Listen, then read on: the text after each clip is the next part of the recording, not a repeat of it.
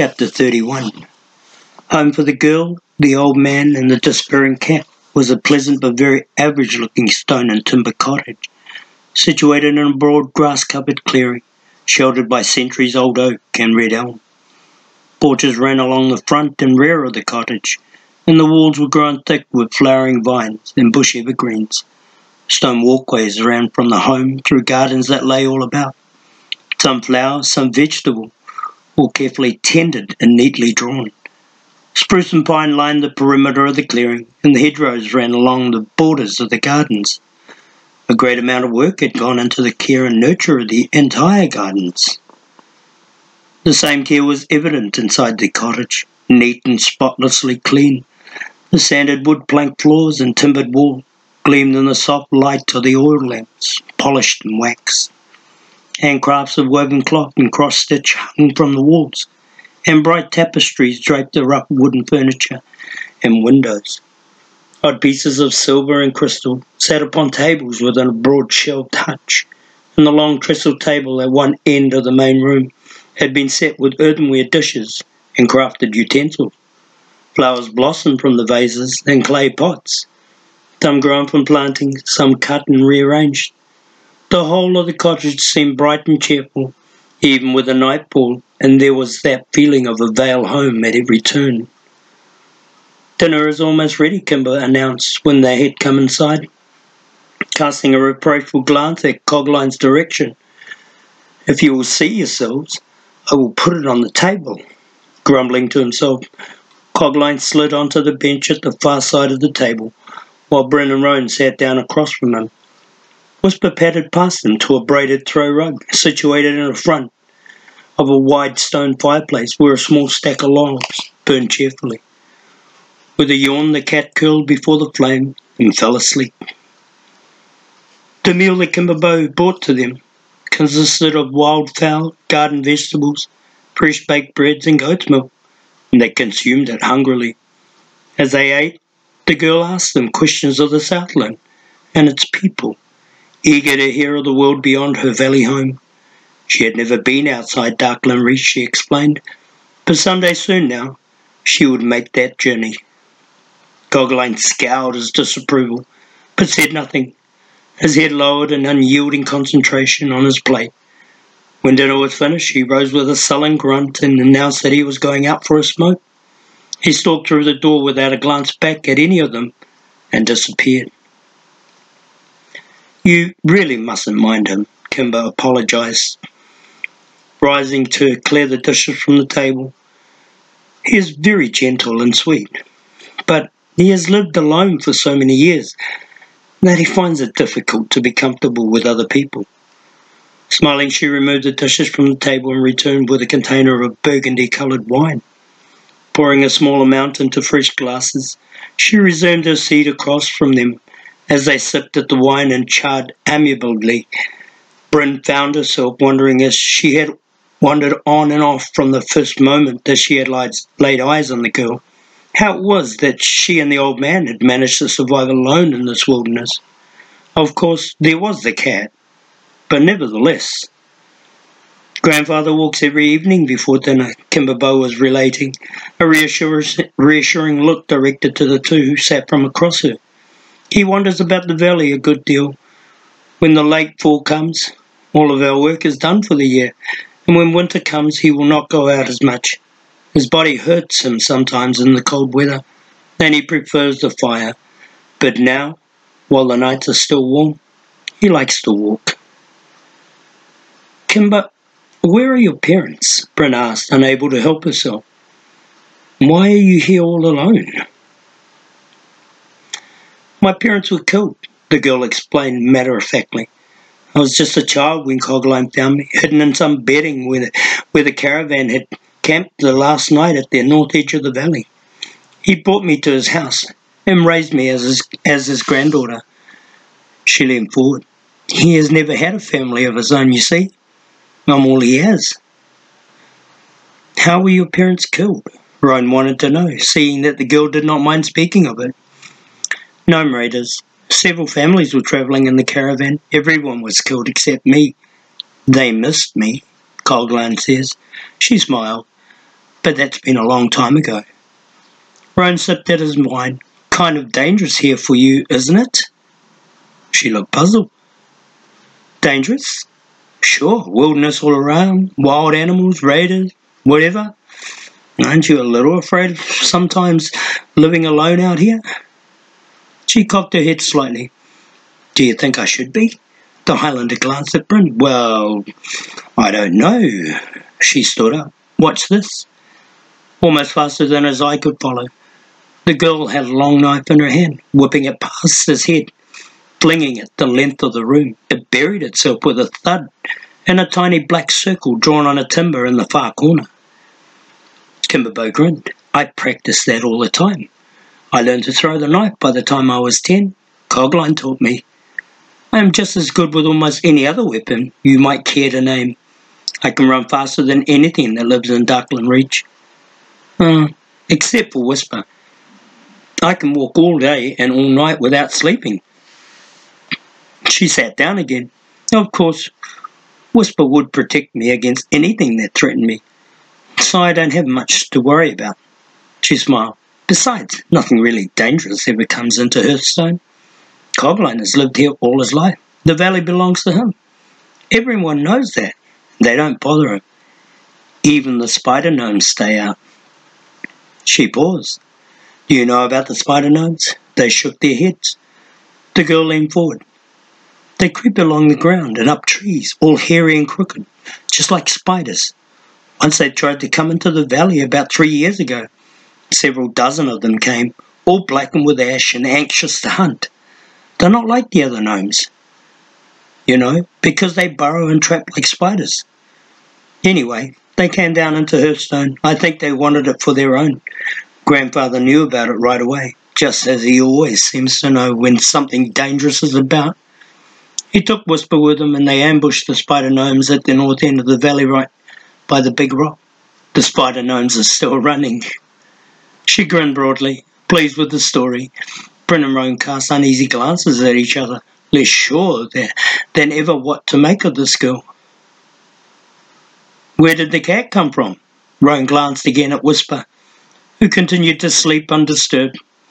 How does he disappear like that when he's so confounded big? Whisper is a moorcat, the girl explained. Most such cats live in the swamps in the deeper now. Well, east of Darkland Reach and the Raven's Horn. Whisper wandered into Olden Moor, though, when he was still a baby. Cogline found him and brought him here. He had been in a fight with something and was all cut up. We took care of him and he stayed with us. I learned to talk with him. She looked at Bryn. But not like you do, not singing to him like that. Can you teach me to do that, Bryn? Bryn shook her head gently. I don't think so, Kimber. The Wishsong was something I was born with. Wishsong? The girl repeated the word. That's very pretty. There was a momentary silence. So, how does he disappear the way he does? Rowan asked once again. No, he doesn't disappear, Kimberbo explained with a laugh. Just seems that way. The reason you can't see him sometimes is not because he isn't there, which he plainly is, but because he can change his body colouring to blend in with the forest, the trees, the rocks, the ground, whatever. He blends it in so well that he can't be seen if you don't know how to look for him. After you've been around him long enough, you learn how to look for him properly. She paused. Of course, if he doesn't wish to be found, then he probably won't be. That's part of his defence. It's become quite a game with Grandfather. Whisper disappears and refuses to show himself until Grandfather has yelled himself hoarse. Not very fair of him, really, because Grandfather's eyes aren't as good as they used to be. But he comes for you, I gather. Always. He thinks I am his mother. I nursed him and cared for him when he was first brought back here. We're so close now that it's as if we're part of the same person. Most of the time, we even seem to be able to sense what each other is thinking. He looks dangerous to me. Rowan stared flatly. Oh, he is, the girl agreed. Very dangerous. Wild. He would be uncontrollable, but Whisper is no longer wild. There may be a small part of him that still is, a memory or an instinct buried deep inside somewhere, but it's all but forgotten now. She rose and poured them back each a bit more of the wine. "Do you like our home?" she asked them after a moment. "Very much," Bryn replied. The girl smiled, obviously pleased. And I did most of the decorations myself, except for the glass and silver things. They were bought by grandfather from his trips. Or some he had before I came, but the rest I did. And the gardens, I planted those, all the flowers and shrubs and vegetables, all the small bushes and vines. I like the colours and the sweet smells." Bryn smiled too. Kimberbo was a mixture of child and woman. In some ways she was still young, in some grown beyond her years. It was strange, but she reminded the Vale girl of Year. Thinking of it made her miss her brother terribly. Kimberbo saw the look that crossed her face and mistook it. "It really isn't that dangerous here at Hearthstone," she assured the Vale girl. "It may seem that way to you because you are not familiar with the country as I am. But this is my home. Remember, this is where I grew up. Grandfather taught me when I was little what I should know in order to protect myself. I have learned to deal with what dangers there are. I know how to avoid them. And I have grandfather on Whisper. You don't have to be worried about me. Really, you don't." Bryn smiled at the assurance. "I can see that I don't, Kimber. I can see that you are very capable." To her surprise, Kimberbo blushed. Then hurriedly the girl stood up and walked to where Cogline had dropped his forest cloak on the arm of the wooden rocker. "I have to take this to grandfather, his coat," she announced quickly. "It's cold out there. Would you like to walk with me?" Vale Girl and Highlander rose and followed as she opened the door and stepped outside. The moment the latch clicked free, Whisper was on his feet, padding silently through the door after them. They paused momentarily on the porch of the little cottage, losing themselves in the splendour of the evening's peaceful, almost mystical still life. The air was chill and faintly damp, and smelled sweetly of the darkened forest. White moonlight bathed the lawn, flower gardens, neatly trimmed hedgerows, and shrubs with dazzling brightness. Each blade of grass, soft petal and tiny leaf glistened wetly. Deep emerald lace with frost as the dew of the autumn evening gathered in the blackness beyond. The trees of the forest rose against the star-filled sky like monstrous giants, ageless, massive, frozen in the silence of the night. The gentle wind of the early dusk had faded entirely now, drifting soundlessly into stillness. Even the familiar cries of the woodland creatures had softened to faint, and distant murmurs that soothed and comforted. "Grandfather will be at the willow," Kimberbo said softly, breaking the spell. Together they moved off the porch and onto the walkway that led to the rear of the cottage. No one spoke a word. They simply walked slowly, the girl leading, their boots scraping softly against the worn stone. Something skittered through the dry leaves in the dark curtain of the forest and was gone. A bird called sharply, its piercing cry echoing in the stillness, lingering on. The three moved past the corner of the house now, through groups of pine and spruce and lines of hedgerow. Then with huge sagging willow appeared from out of the darkness the edge of the forest, his branches trailing in thick streamers that hung like a curtain against the night, massive and gnarled. His humped form lay wrapped in shadowed darkness as if drawn inward onto itself. There beneath its canopied arch, the bowl of a pipe glowed deep red in the darkness, and puffs of smoke rose skyward, to thin and vanish. As they passed through the trailing limbs of the willow, they saw clearly the skeletal form of Coglines, hunched over on one pair of wooden benches that had been placed at the base of the ancient trunk. His wizened face turned toward the darkened forest. Kimberbo went directly over to him and placed the forest cloak about his shoulders. "You'll catch cold, grandfather," she scolded gently. The old man grimaced. "Can't even come out here for a smoke without you hovering over me like a mothered hen." He pulled the cloak about him, nevertheless, as he glanced over at Bryn and Roan. "And I don't need these two for company either." "Oh, that worthless cat," I suppose you brought him out here too. Bryn looked about for Whisper and was surprised to find that he had disappeared again. A moment earlier, he had been right behind them. Kimber seated herself next to her grandfather. "Why won't you at least try to be friends with Bryn and Roan?" she asked him quietly. "What for?" the other snapped. "I don't need friends. Friends are nothing but a trouble. Always expecting you to do something for them. Always wanting some favour or other. Had enough friends in the old days, girl. You don't understand enough about how life is. That's your trouble." The girl glanced apologetically at Bryn and Roan and nodded toward the empty bench. Wordlessly, the Vale Girl and the Highlander sat down across from her. Kimberbow turned back to the old man. "You must not be like that. You must not be so selfish." "I'm an old man. I can be what I want," Cogline muttered petulantly. "When I used to say things like that, you called me spoiled and sent me to my room. Do you remember? That was different." "Should I send you to your room?" she asked, speaking to the old man as a mother would to her child, her hands clasping his. "Or perhaps you would prefer it if Whisper and I also had nothing more to do with you, since we are your friends too, and you do not seem to want any friends." Cogline clamped his teeth about the stem of his pipe as if he might bite it through, and hunched down sullenly within the cloak. Refusing to answer, Bryn glanced quickly over at Roan, who arched one eyebrow in response. It was clear to both that despite her age, it was Kimberbow who had the stabilizing force in this strange little family. The girl leaned over then and kissed her grandfather's cheek softly. "I know you don't really believe what you said. I know you are a good, kind gentleman, and I love you." She brought her arms about his thin frame and hugged him close.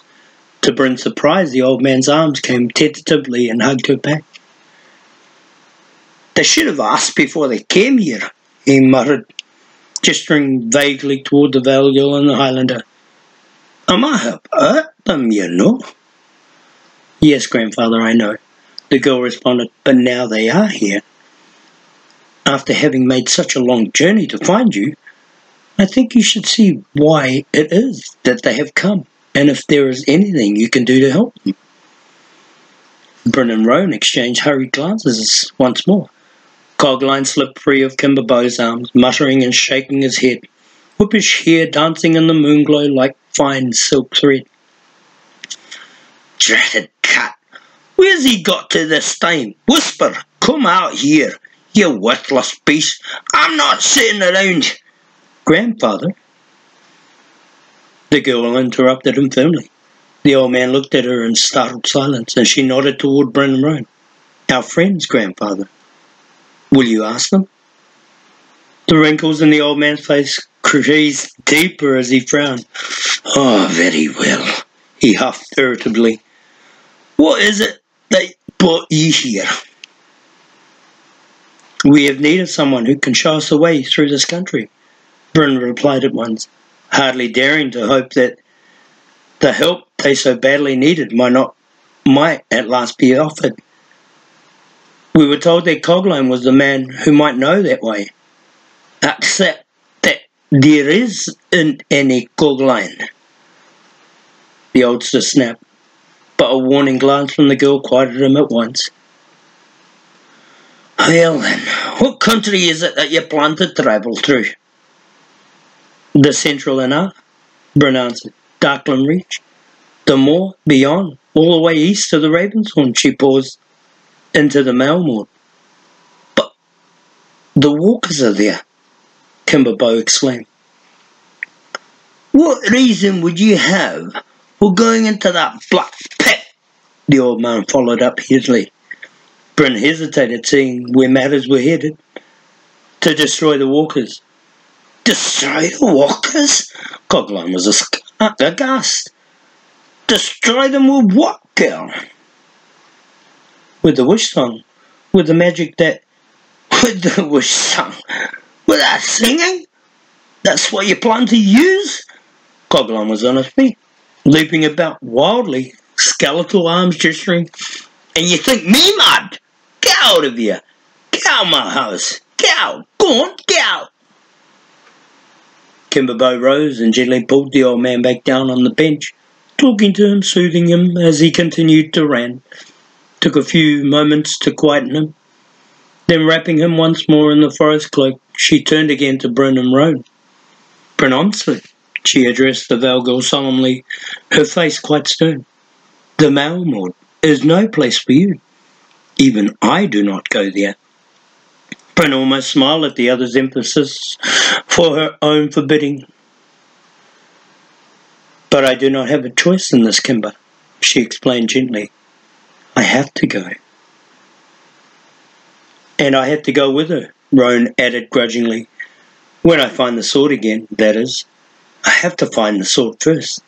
Kimber looked at them each in turn and shook her head in confusion. I don't understand. What sword? Why is it that you have to go into the Malmord? Why is it that you have to destroy the walkers? Again Bryn hesitated, this time in caution. How much should she reveal of the quest that had brought her to this land? How much should she tell her the truth that had been entrusted to her? But as she looked into the eyes of Kimber, the caution that bade her keep watch over all that she carefully hid suddenly ceased to have meaning. Eleanor was dead, gone forever from the forelands. The magic he had given Roan in order that he might protect her was lost. She was alone, weary and frightened, despite the determination that carried her forward on this impossible journey. If she were to survive what lay ahead, she knew she must take what help she could find, where she might find it. Hidden truths and clever deceptions had been a way of life for Eleanor, a part of the person that he had been. It could never be so for her. So she told the girl and the old man all that had been told to her and all that had befallen her since Eleanor had first appeared in the village of Shady Vale, those many days gone past. She had nothing of the truth, so those secrets she had kept hidden even from her own, those frightening suspicions and unpleasant whisperings of the powers, dark and unfathomable, of the Wishsong. It took a long time to tell it all, but for once the old man was quiet and the girl listened with him in silent wonderment. When she had finished, she turned to Roan to see if there were anything further that should be said, but the Highlander shook his head wordlessly. You see, then, that I have to go. She whispered the words one final time, looking from the girl to the old man and back again, waiting. Elven magic. And you, eh? Coglines muttered, eyes piercing. Druids touch on the whole of what you do. I have a bit of that touch myself, you know. A bit of the dark lore. Yes, I do. Kimber touched his arm gently. Can we help them find their path east, grandfather? East? All of the country east is known to me. All there is, here to there and back, Earthstone, Duckland, Reach, Moor, all to the Ravenston, all to the Mailmord. He shook his whippish head thoughtfully. Keep the touch I have. Walkers don't bother me here. Walkers don't come into the valley. Outside they go where they please, though. That's their country. Grandfather, listen to me. She prodded him gently. We must help our friends, you and Whisper and I. Coglines looked at her wordlessly for a moment, then threw up his arms. Waste of time, he announced. Ridiculous waste of time. His bony finger came up to touch the girl's nose. Have to think better than that, girl. I taught you to think better than that. Suppose we do, hell. Suppose we take these two right through Duckland Reach, right through Odenmoor, right to the Ravenston and the Black Pits. Suppose. What then? Tell me, what then? That would be enough, Bryn started to reply. Enough? Coglines exclaimed, cutting her short. Not nearly so, girl. Cliffs rise up before you like a wall, hundreds of feet high, barren rock for miles. Gnomes everywhere. What happens then? What do you do then? The finger shifted like a dagger to point at her. No way in, girl. There's no way in. You cannot go all that distance unless you know a way in. We will find a way, Bryn assured him firmly. Bah! The old man spit, grimacing. Walkers would have you in a moment. They'll see you coming halfway up the hill, if you can find a place to make the climb, that is. Or can the magic make you invisible? Can it do that? Bryn set her jaw. We will find a way, she repeated. Maybe, and maybe not. Rowan spoke up suddenly. I don't like the sound of it, Bryn. The old man knows the country, and if he says it's all open ground, we ought to take that into account before we go charging in. He glanced at Cogline as if to reassure himself that the old man did in fact know what he was talking about. Besides, first things first, before we start off on this trek through the Eastland, we have to recover the sword. It's the only real protection we have against the walkers. There's no protection against the walkers, Coglines snorted. Prince stared at the Highlander for a moment, then took a deep breath. Rowan, we have to forget about the sword, she told him gently. It's gone and we have no way of finding what's become of it. Elanon said it would find its way again into human hands, but he did not say whose hands those would be, nor did he say how long it would take for this to happen. We cannot. Without a sword to protect us, we don't take another step. Rowan's jaw tightened as he cut short the rest of what Bryn was about to say. There was a long silence. We have no choice, Bryn said. At least I don't. On your way then, Cogline brushed them both aside with a wave of his hand. On your way and leave us in peace. You with your foolish plans of scaling the pit and destroying the walkers. Foolish plans. Go on, fly on out. Drat. Whisper, where have you got to, you worthless? Show yourself all right. He shrieked in surprise as the big cat's head appeared from out of the darkness at his shoulder. Luminous eyes blinking, cold muzzle pressed right up against his bare arm. Furious at being surprised like that, Cogline swatted at the cat and stalked a dozen yards away beneath the willow boughs, swearing as he went. Whisper speared after him, then walked about the bench to lie down next to Kimber. I think that grandfather can be persuaded to show you the way east, at least as far as the Ravensthorn, Kimber mused. What thoughtfully, as to what you will do after that? Wait a minute. Just let's think this through a moment. Rowan held up his hands imploringly. He turned to Bryn. I know you have decided to complete this quest that Elanon has given you. I understand that you must, and I'm going with you. Right to the end of it. But we have to have the sword, Bryn. Don't you see that? We have to. We have no other weapons to which to stand against the more race. His face tightened with frustration. For cat's sakes, how can I protect you without a sword? Bryn hesitated then, thinking suddenly of the power of the Wishsong and what she had seen that power do to those men from West Spanning Ridge at the Rooker Line Trading Centre. Rowan did not know, nor did she want him to. But power such as that was more weapon than she cared to think. She loathed the very idea that it could live within her. Rowan was so certain that she must regain the use of the power of the sword of Lee, but she sensed somehow that, as with the magic of the Wishsong and the magic of the Elfstones before it, the magic of the sword of Lee was both light and dark at once, that could cause harm to the user as well as give them aid.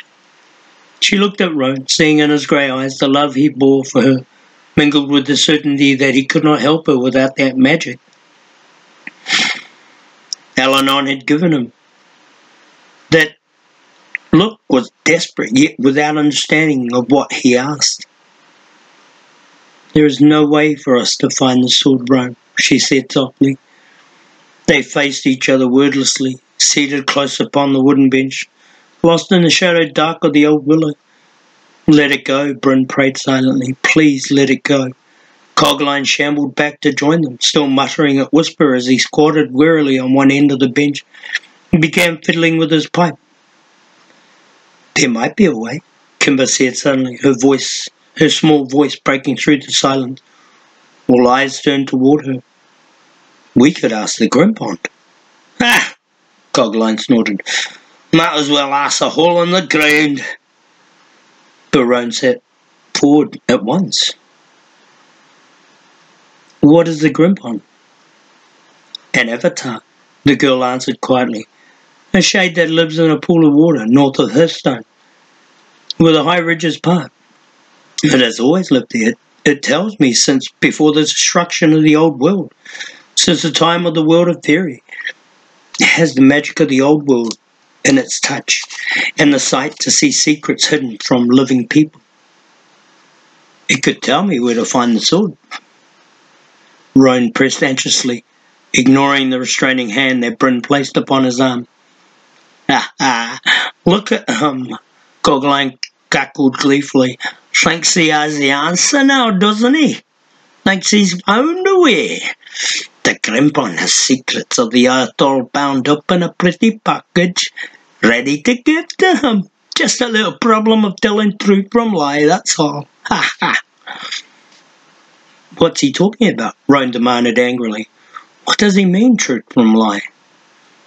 Kimber gave her grandfather a stern look to quieten him, then turned back to the Highlander. "He means that the Avatar doesn't always tell the truth. It lies much of the time, or tells riddles that no one can figure out. Makes a game out of it, twisting what is real and what is not so that the listener cannot decide what to believe." "But why does he do that?" Bryn asked, bewildered. The girl shrugged. "Shades are like that. They drift between the world that was and the one that will be, and have no real place in either." She said it with such authority that the Veil Girl accepted what she said without questioning it further. Besides, it has been that way with the Shade of Bremen as well, in part at least. There was a sense of commitment in the Shade of Bremen, lacking perhaps in the Grimpon. But the Shade of Bremen did not tell all of what it knew or speak clearly of what would be. Some of the truth could never be told. The whole of the future was never unalterably fixed, and the telling of it must always be shaded by what might yet be. "Grandfather prefers that I have nothing to do with the Grimpon," Kimberbow was explaining to Roan. "He does not approve of the way the Avatar lies. Still, his conversation is amusing sometimes, and it becomes an interesting game for me when I choose to play it." She assumed a stern look. "Of course, it is a different kind of game entirely when you try to commit the Avatar to telling you the truth of what it knows, when it is really important to you. I never ask it of the future or listen to what it has to say if it offers to tell me. It is a cruel thing sometimes." Roan looked down momentarily, then up again at the girl. "Do you think it could be made to tell me what has happened to my sword?" Kimber's eyebrows lifted. "Not made. Persuaded, perhaps. Tricked, maybe." She looked at Bryn. "But I was just not thinking of finding the sword. I was thinking as well of finding a way into the Ravenshorn and into the Malmord. If there were a way by which the walkers could not see you coming, the Grimpon would know it." There was a long, anxious silence. Bryn answered, mind raced a way into the Malmord that would hide them from the Mord rest. It was the key that she needed in order to complete the quest for the Eldritch. She would have preferred the Sword of Lee, with its magic and its power, remain lost. But what mattered that it was found again, if it need not be used? She glanced at Roan and saw the determination in his eyes. The matter was already decided for him. "We must try it, Bryn," he said softly. Cogline's wrinkled face split wide in the leering grin. "Go on, Highlander. Go on, Southlander. Try it. His soft laughter echoed through the night stillness. Bryn hesitated. At her feet, stretched between the benches of his grey-black body curled close to his mistress, was Bereza's massive head, and blinked curiously. The Veil girl stared deep into the cat's saucer blue eyes. How desperate she had become that she must turn to the aid of a wood girl, a half-crazed old man, and a cat that disappeared. But Eleanor was gone. "Will you speak to the Grimpon for us?" she asked Kimber. The girl smiled brightly. "Oh, I was thinking, Bryn, that it might be better if it was you who spoke to the Grimpon." And it was then that Cogline really began to cackle.